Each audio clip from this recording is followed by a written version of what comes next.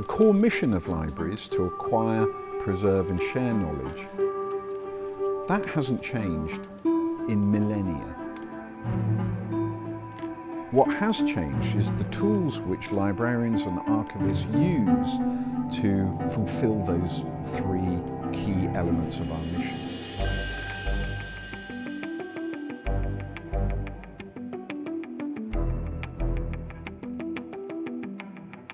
My name is Richard Ovenden. I'm Bodleian's librarian here at the University of Oxford.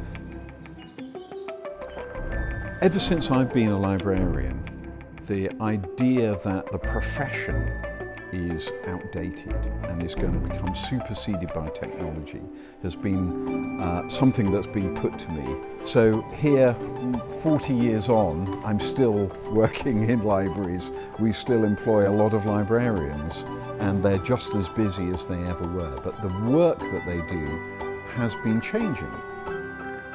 So what we're focusing on in our collaborations with OpenAI is collections in the Bodleian that we've had for centuries that not only are not available online, but they've never even been catalogued to modern standards here. By digitising those collections for incorporation in the large language models, we can also make the pages of those books openly accessible, so that everybody around the world can read them and use them to create their own understanding of the world.